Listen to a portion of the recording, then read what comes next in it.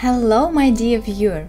From this video you'll know how to sew a VikiSews Sharon dress. Mine is made of cotton. This dress has already become my absolute love.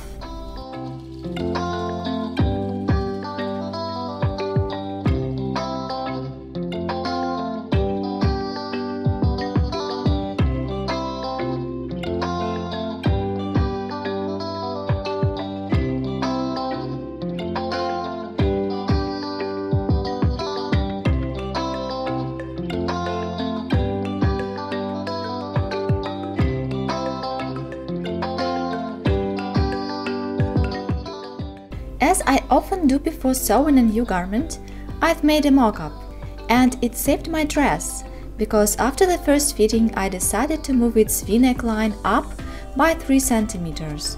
I did it at the 4-part central line and then drew a new neckline as it is shown in the video. Don't forget to do the same with the facing. You'll also need to change the collar pattern.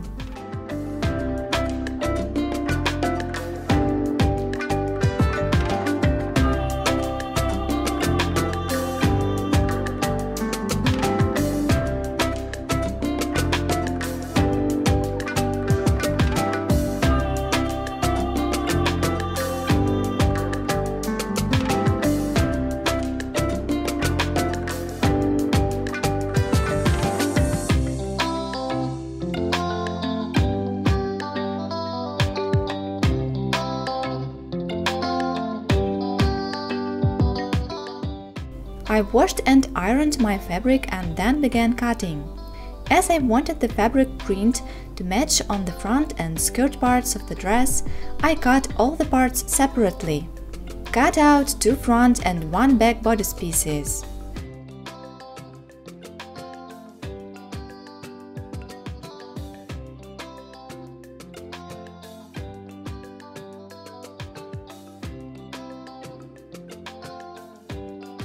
Cut out 2 front and 1 back skirt pieces. I also lengthened my skirt by 20 cm.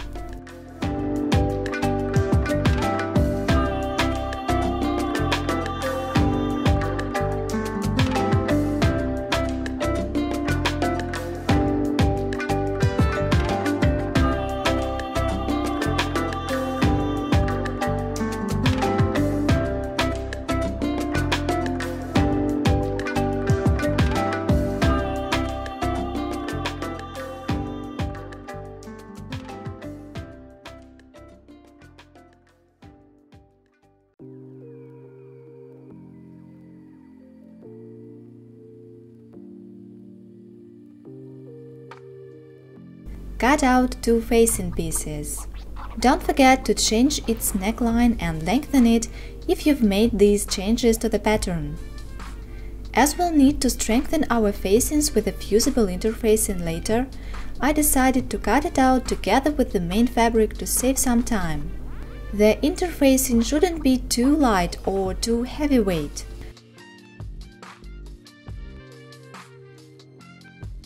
Cut 1 neckline facing out from the main material and the fusible interfacing. Cut out 2 sleeves. And don't forget to transfer all the markings from the pattern.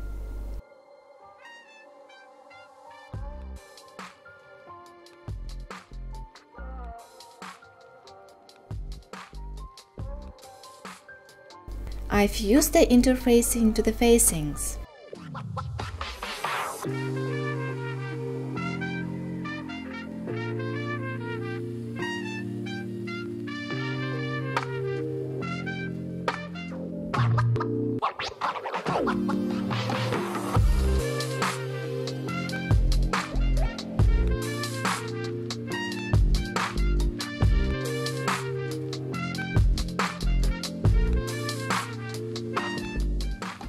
Then strengthen the bodice neckline with a fusible bias tape.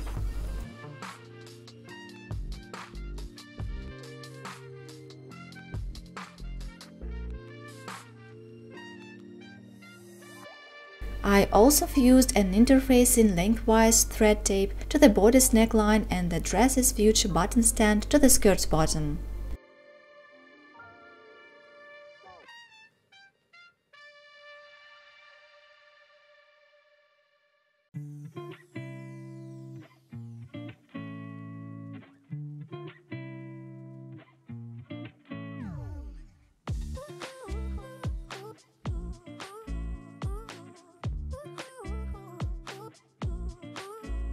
Let's move on to the darts. In this dress we have 8 darts, 4 at the back and 4 at the bodice forepart. First I pin their sides together and then secure it carefully with hand stitches, exactly matching the marker lines I made at the cutting stage.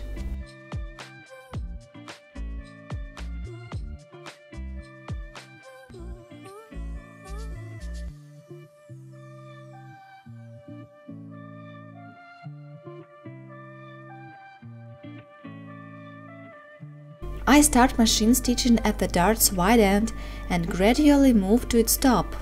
A couple of centimeters off the dart's top, I reduce the stitch length to 2 mm so that the dart's tip turns out perfect.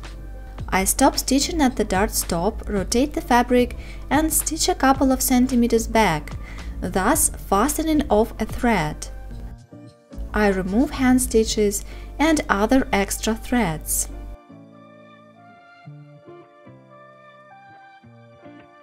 Press the darts flat and then iron the waistline and shoulder ones to the center of the dress, the bodice ones to the center of the bodice, and the back ones to the center of the back, and the bust ones upwards.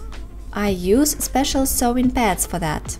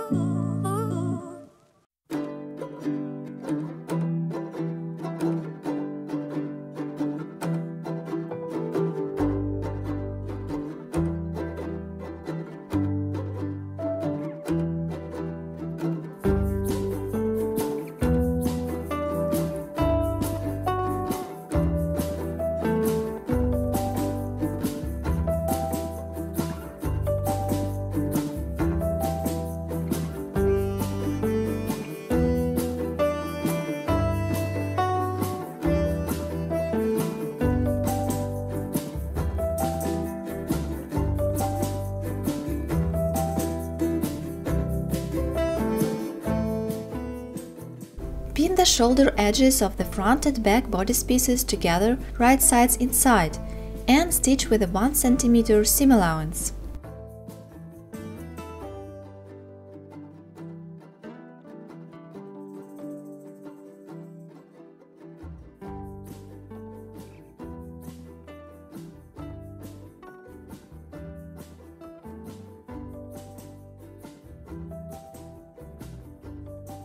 Hem the edges with an overlock.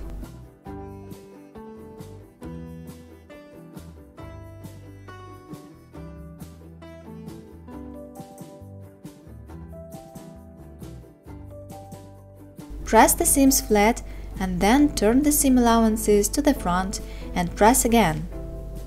I also like to make the seams flat by cooling them using my homemade tailor's hands.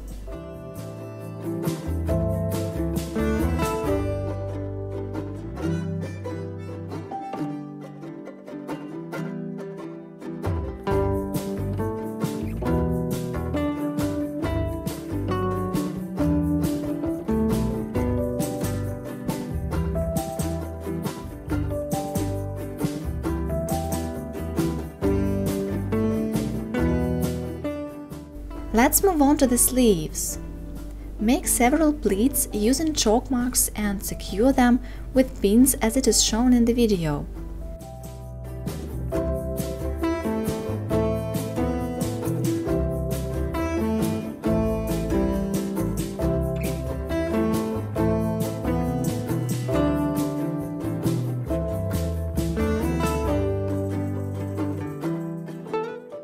Then secure the freshly made pleats with a sewing machine seam with a 7 mm seam allowance.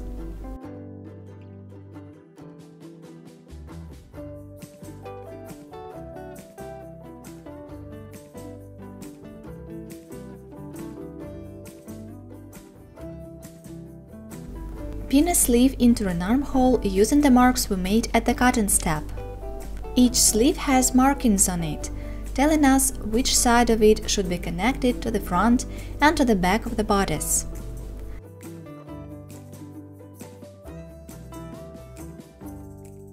Stitch with a 1 cm seam allowance.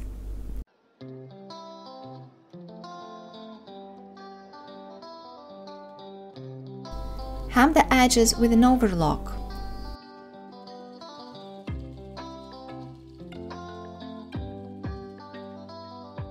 Press the seams flat and then turn the seam allowances to the front. Repeat for the second sleeve.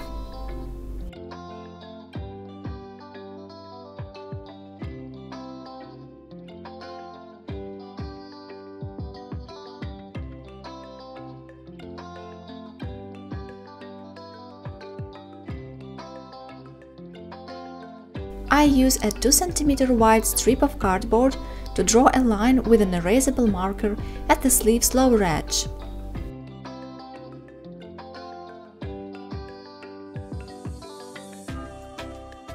Then hem this edge with an overlock.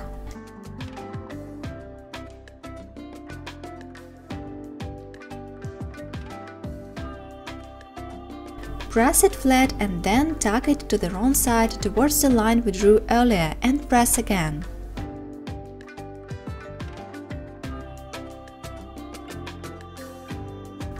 Pin the edges of the sleeve's underarm seam and bodice's front and back side seam together right sides inside.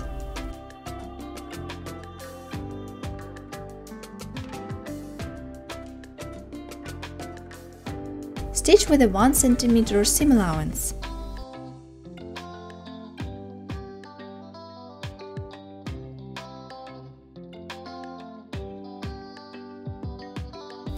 Hem the edges with an overlock. Hide excess threads.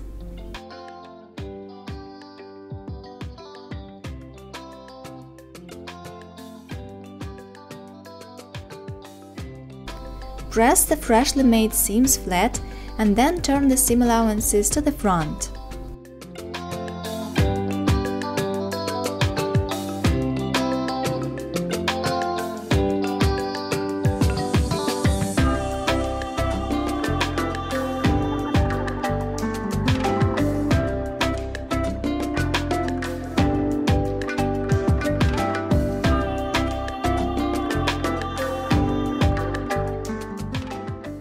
I also press the sleeve's bottom edge hem at the side seam again.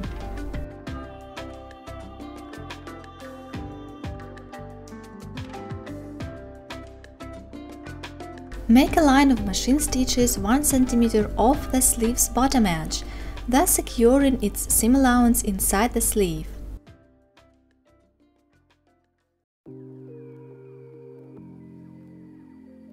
Hide excess threads.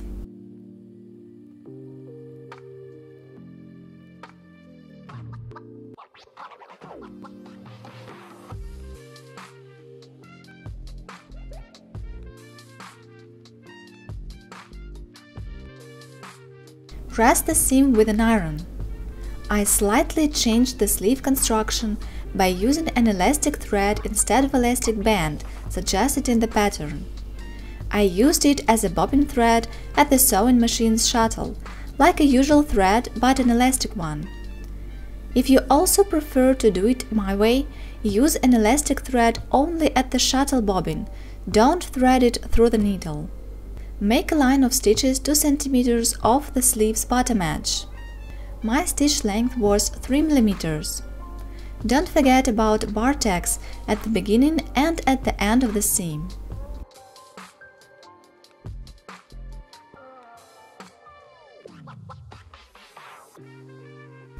Tie the elastic's ends in a knot and remove the excess threads.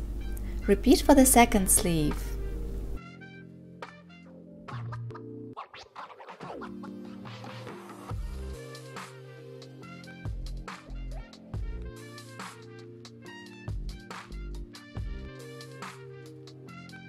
Let's move on to our skirt. Make the pleats at its back and 2 front parts using marks.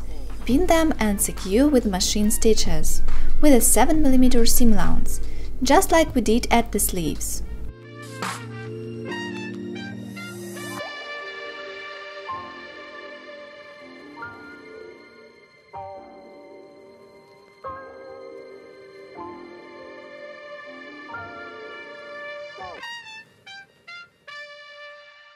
Pin the skirt pieces together, right sides inside at their side seams.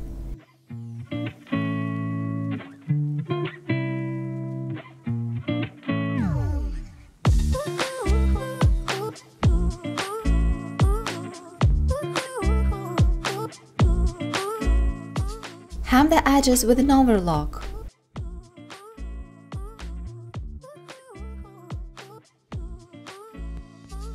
Press the seams flat and then turn the seam allowances to the front.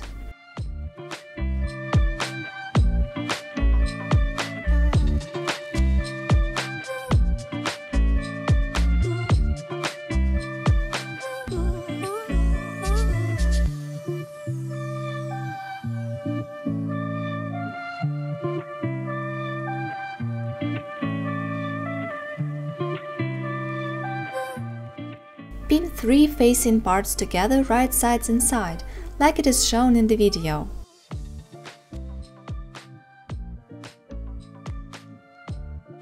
Stitch with a 1 cm seam allowance.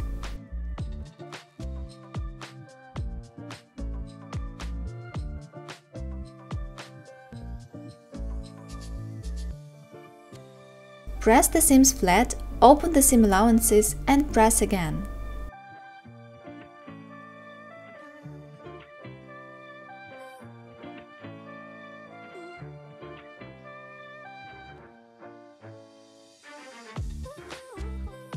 Hem the outer edge that won't be connected to the dress's button stand with an overlock and press it once again.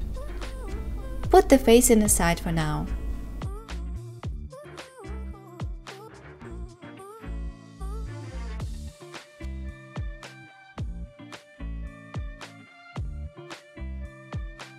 Since the video turned out to be long, I decided to divide it into 2 parts.